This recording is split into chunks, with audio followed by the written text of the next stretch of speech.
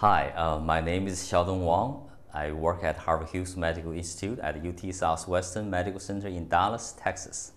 And today we are going to talk about apoptosis, which is a form of programmed cell death that executed by an intrinsic biochemical program inside our cells.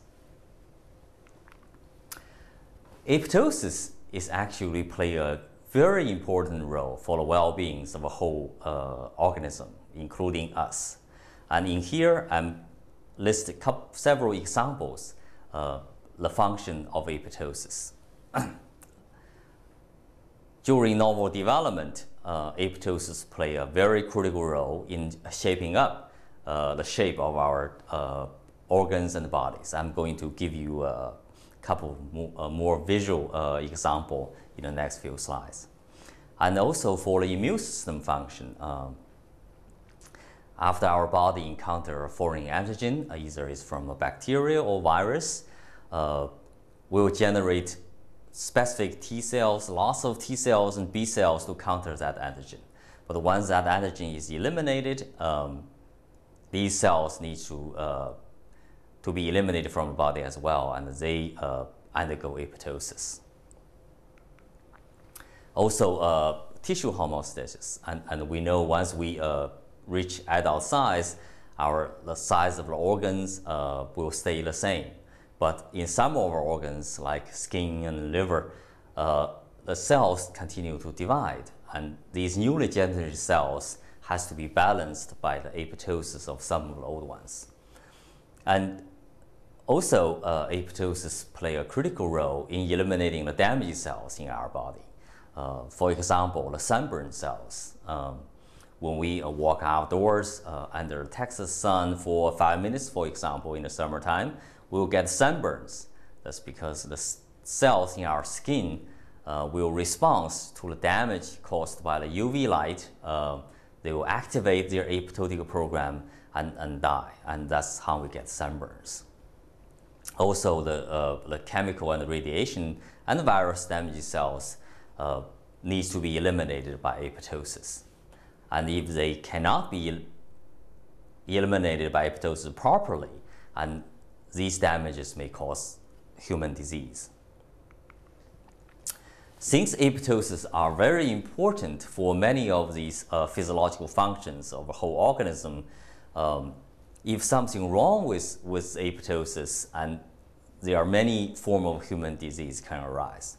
And for example, in case of cancer or autoimmune disease, the apoptotic program cannot be executed properly, and that will result too many cells in these cases, and that contribute to the disease of cancer and autoimmune disease. On the other side, the flip side of the coin, such as radiation damage or ischemic reperfusion during stroke or heart attack, and the cells undergo apoptosis improperly and prematurely, and that will cause permanent damage. So as you can see, the proper balance of apoptosis is very, very important for the well-being of a whole organism. And if there is something wrong with the program, there are many diseases can arise.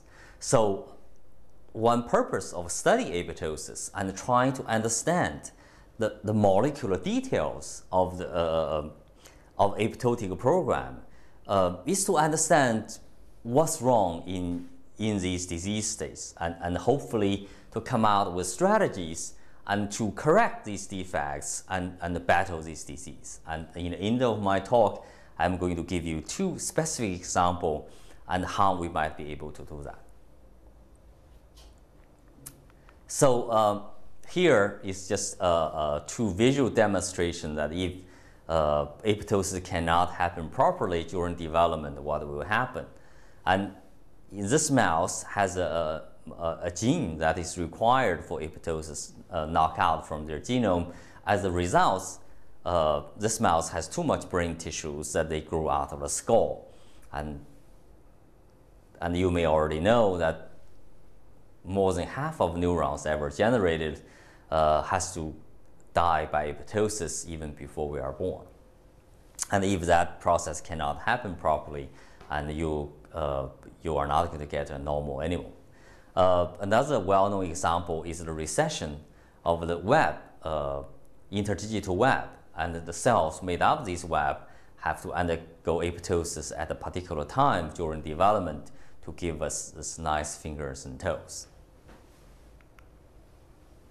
So we know apoptosis is important, and we really want to study the molecular details about apoptosis, how it all starts.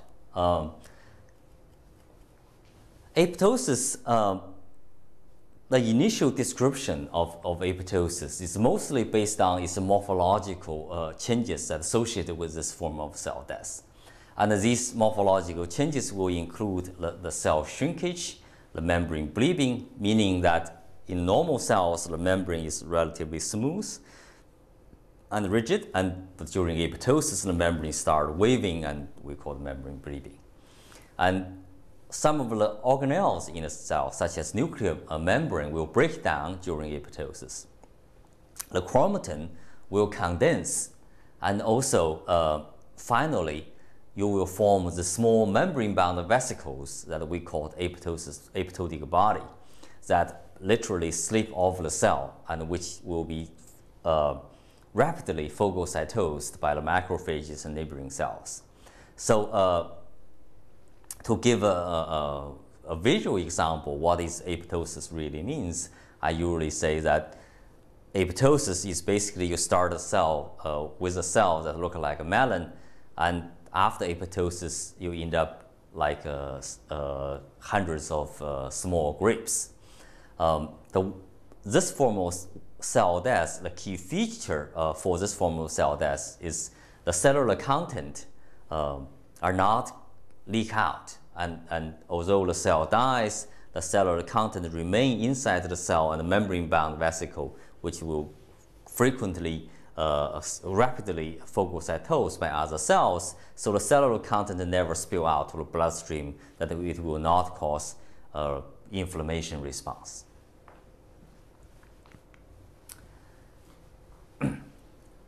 So these characteristic morphological changes are caused by specific biochemical reactions, and here are several examples of specific biochemical changes that are associated with apoptosis. For example, the chromatin condensation. So if you stain the DNA of apoptotic cells, you can see the DNA now staining like a half moon. That's because, first of all, the nuclear membrane breaks down. You don't have the nice round shape of nucleus stain. And also the chromatin condensed into this very bright stain that gives you this typical half moon shape.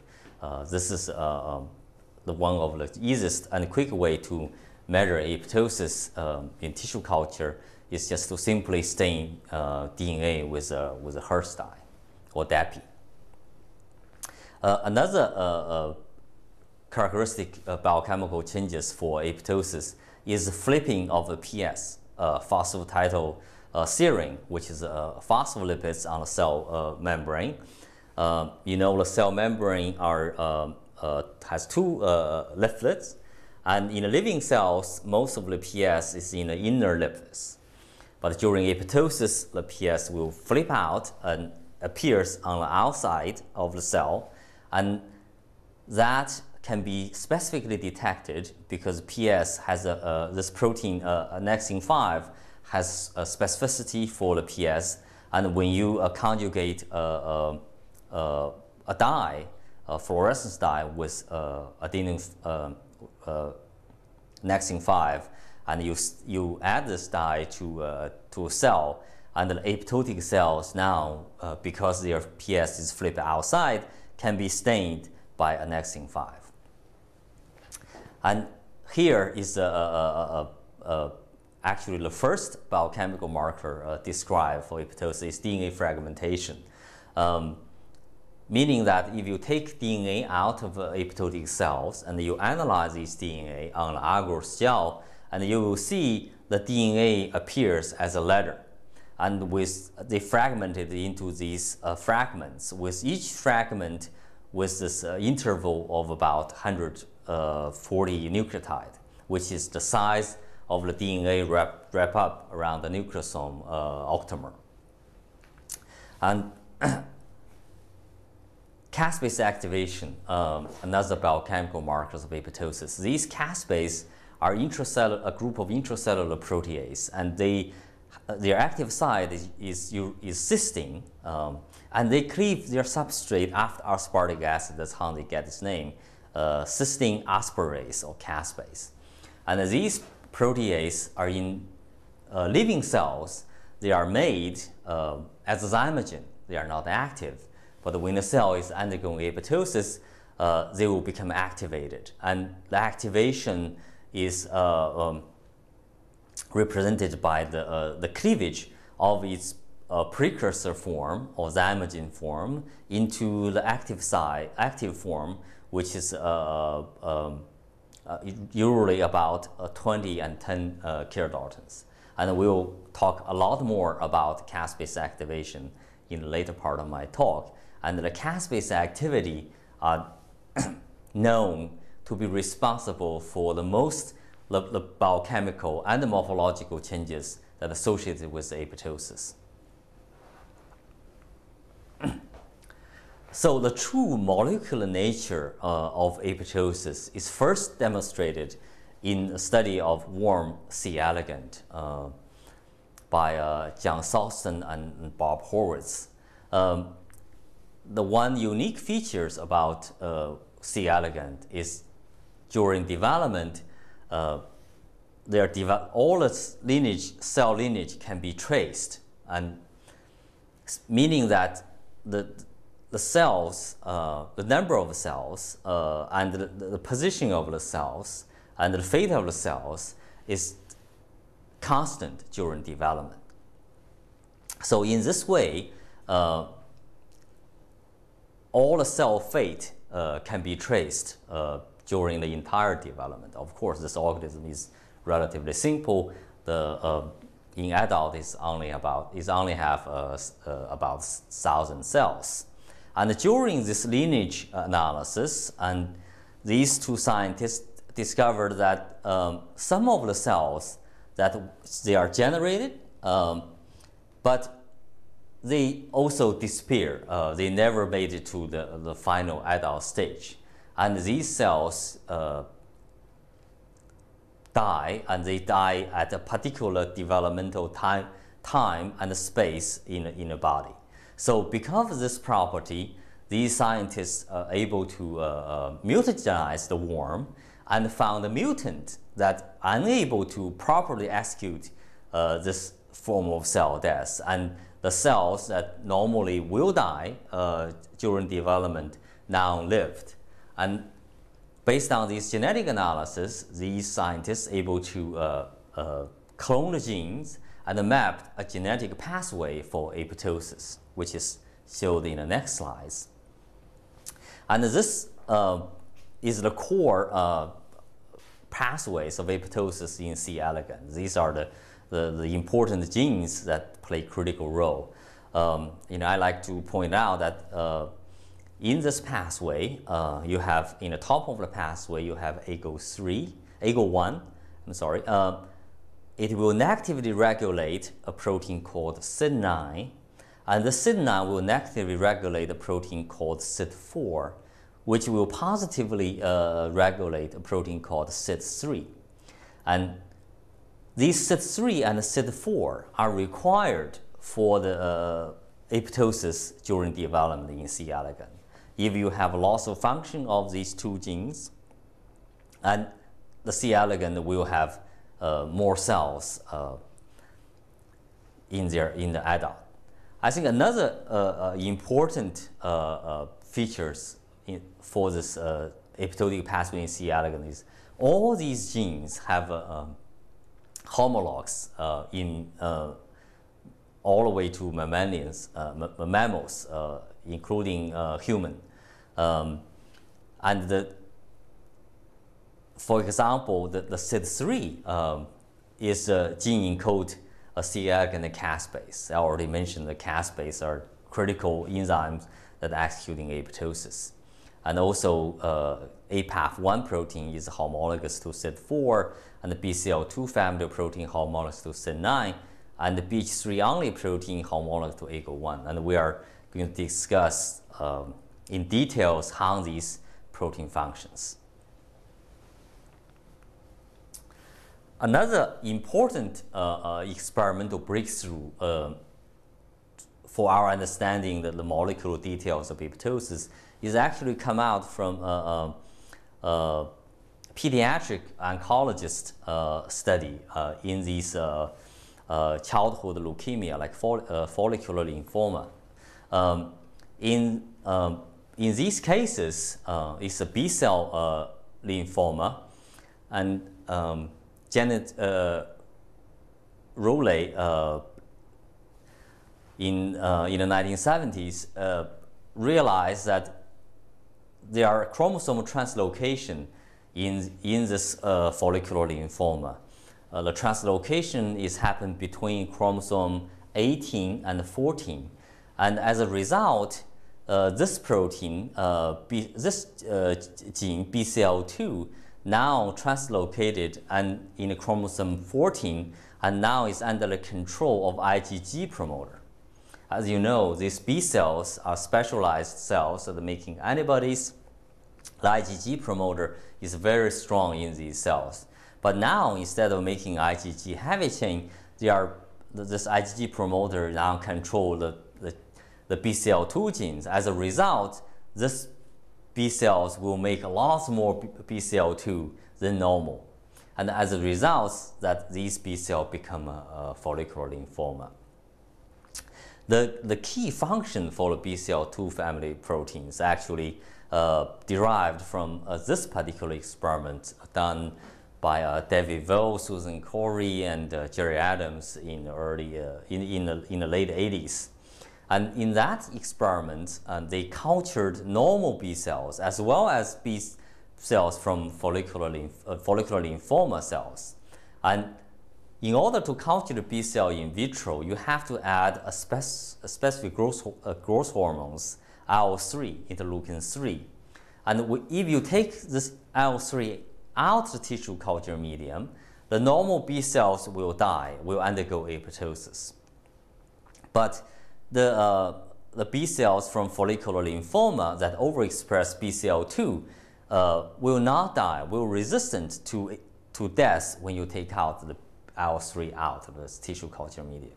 So that means that the BCL2, which is oncogene, that the overexpression will cause tumor, in this case follicular lymphoma, but its function is to make the cells resistant to apoptosis. And previous to this observation, and the general ideas for the function of oncogene that is they promote cell growth and the proliferation. But this experiment demonstrates that oncogene could also anti-cell death. The BCL2 family has many members. And now that we know that in addition to the BCL2, which is the founding member of this family, there are quite a few proteins in the human genome that show homology with BCL2. And based on this homology alignment, and we can divide the BCL2 protein into 4 domains, BH1 to 4, the BH domain meaning the BCL2 homologous domain. And there are also, 3 subgroups in this family. And on top of the family are these proteins that are very homologous to BCL2, such as BCL-XL or MCL1 and a few others. And these proteins showed distinct homologous domains, BH1 to 4, compared to BCL2. At the C-terminal of the protein, they also have this transmembrane domain that will anchor this protein to mitochondria as well as other organelles. So these BCL2 family proteins like BCL-XL and MCL1 and has a similar function as BCL2, that they anti-apoptosis. They counter, they can protect cells from apoptosis if overexpressed in cells. And here is a couple proteins that we like BAX and BAC that we called pro-apoptotic BCL2 family proteins. And these proteins show homologies with BCL2 at BH1, 2, 3 domain, but they don't have a BH4 domain. And these proteins contrast to the BCL2 family BCL2, that if their function is to pro-apoptosis. And the detailed function I'm also going to talk a little bit more. And there are also another group of BCL2 homologous protein that we call the BH3 only. And I mentioned that in C. elegans, the AGO1 protein is one of the BH3 only protein. The reason we call them BH3 only because in the primary sequence of this protein, the BH3 domain is the only recognized domain that is homologous to BCL2. So the key enzyme that drive apoptosis is this enzyme we now call caspase. These proteins, I mentioned before that they are cysteine protease. The active site is cysteine, and they made in the cell, in the living cells as zymogen. They are made, but they are not active. So during apoptosis, this zymogen needs to be activated. The activation process is also through proteolysis. It's usually by the cut about 2/3 part of the protein, and this cut will activate the zymogen, which will also cut off their pro-domain at their first substrate. So the active enzyme is a heterotetramer. It has 4 subunits in the enzyme, has 2 symmetric active sites as demonstrated by this red ball. They all generated from the precursor dimeric protein. And since the caspase, the enzyme that drive apoptosis and also execute apoptosis, give us the known morphological and biochemical markers of apoptosis. So the activation of the caspase must play a very important role in this whole apoptotic process. And we are going to spend the next few minutes talk about the activation process of a caspase and how much we know about it. So why the caspase is important? And here I'm going to give you one example that how the caspase activity will generate the typical biochemical changes that we associate with apoptosis. And in this case, we have caspase 3 and 7. These are 2 of the major caspases in a dying cell. And we call these executioner caspase because this function is executing apoptosis. And inside the nucleus of our cells, we have a heterodimeric protein that we called DFF for DNA fragmentation factor. And the same protein also gets called ICAD and CAD. For CAD is for the caspase activated DNase, also CPAN. And they are independently discovered by 3 groups. That's how they get 3 different names. And in this ICAD or DFF45, which is 45 kilodaltons, has 2 cleavage sites for caspase 3 and 7. So in the apoptotic cell, the caspase 3 and 7 will cleave this DFF45, and the cleavage will dissociate the fragments from another subunit, which is 40 kilodalton in size, what's called DFF40 or CAD. And this subunit, once the the inhibitory subunits get cleaved off, will form an active enzyme, in this case a DNase. And this DNase will come to the chromatin nucleosome linker region and cleave the DNA at this region. And that's why when you take the DNA out of apoptotic cells, and you will see this characteristic DNA ladder, and each ladder with an interval of a DNA wrap up a nucleosome. And this cleavage will also cause the chromatin to collapse and condense, and that's give you this typical half-moon staining when you stain the nuclei of apoptotic cells. So as you can see, once the caspase is activated, they will trigger this chain of reaction and leading to the fragmentation of DNA into pieces. So the activation of these caspase is quite important for apoptosis.